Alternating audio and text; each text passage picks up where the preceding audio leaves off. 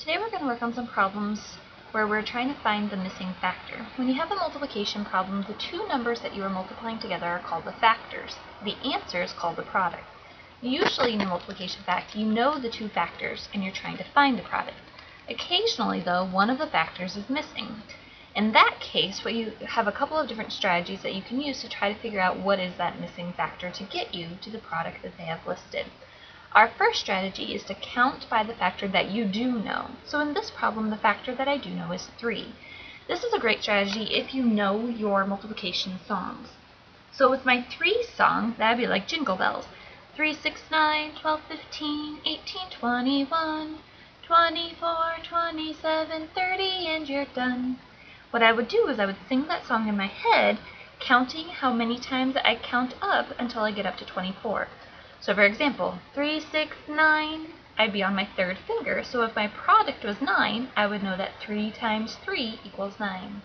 If it was 3, 6, 9, 12, 15, and 15 was the number I was looking for, I would have counted 3 numbers, 3, 6, 9, 12, 15. So my missing factor would be 5. Let's go ahead and see what it is if I'm trying to get up to 24. 3, 6, 9, 12, 15, 18, 21, 24. I'm at my product, what I want to go. I ended up with 8 numbers that I had to count through, so my missing factor here is going to be 8. I know that 3 times 8 is going to equal 24. It's the same, but now this time I'm going to be counting by 7s. With the 7 song, that is Twinkle Twinkle Little Star. 7, 14, 21, 28, we're having fun. 35 and 42. 49, we're almost through. 56 and 63, that is all there will ever be. All I need to do is count up to when I get to 35. Again, each number that I say is going to give me another finger. So, 7, 14, 21, 28, we're having fun. 35. I'm at the product that I want. I had 5 numbers that I went through. 7, 14, 21, 28, and finally 35. So that was 5 factors that I had to go through. So my missing number would be 5 here. I could check it then by counting by 5s and see if I get up to 35. 5, 10, 15, 20, 25, 30, 35. Sure enough, if I have 7 5s, I get up to 35. So your first strategy is to count by the factor that you do know, counting by 3s in this case, or counting by 7s. Another strategy that you could use would be to draw a picture. I know that in the end, I want to have 30 total tallies, and they can be divided up into 6 groups. So if I go ahead and start by drawing 6 circles, 1, 2, 3, 4, 5, 6. I would just need to take my 30, my total product, and share it in those 6 circles. In the end, each circle should have the same amount in it, and that would be my missing factor.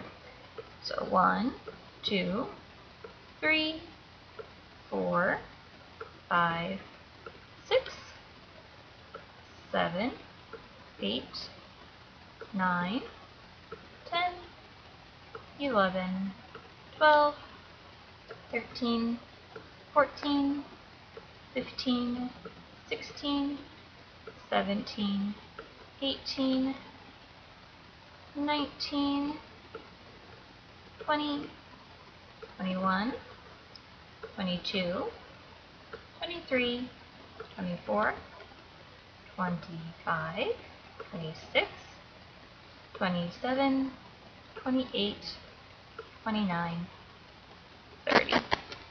I got to my product of 30, and each circle has 5 tallies in it. So I know that 6 times 5 is going to equal 30. I could do the same thing here. I know that with multiplication, it's adding the same number over and over and over again. So if I take a number and add it together 8 times, I'm going to end up with 32. So I can start by drawing those 8 circles. 1, 2, 3, 4, 5, 6, 7, 8, because that's the factor that I do know. And I want to take my 32 tallies and share them equally in these 8 circles.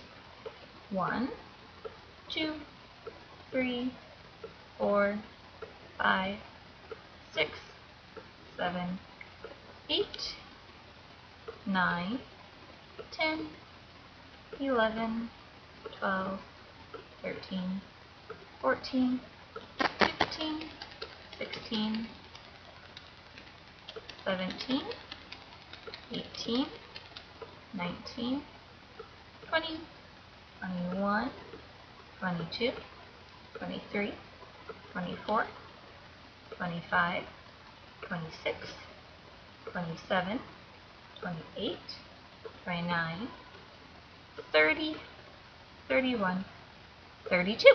I ended up with my product of 32. I can see that each circle clearly has 4 tallies in it, so 8 times 4 is going to equal 32. So if you remember, there's 2 different strategies. If you know the factors, you can just count them off in your head or sing the song. Otherwise, if you're not sure of the song or you're not confident in your ability to skip count by that factor, you can always draw the picture. The factor that you do know is how many circles you draw, and then you just share tallies until you get up to that product, until you get to that big number. Here's some examples for you to try for yourself. Go ahead and write them out on your whiteboard, and then you can check them with the calculator and prove to your teacher that you have mastered this skill. Go ahead and hit pause now so that the screen doesn't disappear, and then you can close it as soon as you have everything copied and can solve it from there.